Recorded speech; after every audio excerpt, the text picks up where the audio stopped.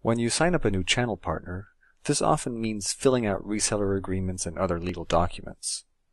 Channeltivity's partner relationship management system can help you manage the signing of these partner contracts. This video shows you how. So this is what a new partner sees once they activate their account. They complete their profile and get sent to the agreement page, where they are first asked whether they're authorized to enter into legally binding contracts for their organization. If they say yes, they are presented with the agreements they need to sign. For each of them, they click to view the agreement that has been customized with their information, and then type in their name to add their electronic signature. Hitting the Sign button saves the signed document as a unique PDF.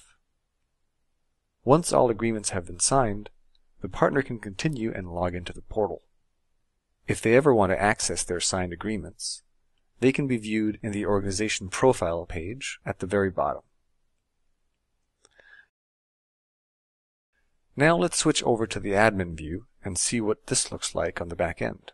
Partner agreements are part of the partner module and are managed from the partner details page here in the agreements section. You'll see pending agreements at the top. These are documents that are waiting to be signed by the partner, and it's easy to edit this list using the controls here and here.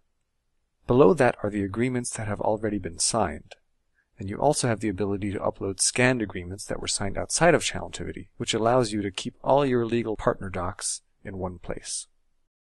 Finally, let's look at how to manage those agreement templates. In the Partner Module settings, find the Partner Agreements area, and then from there select Agreement Templates.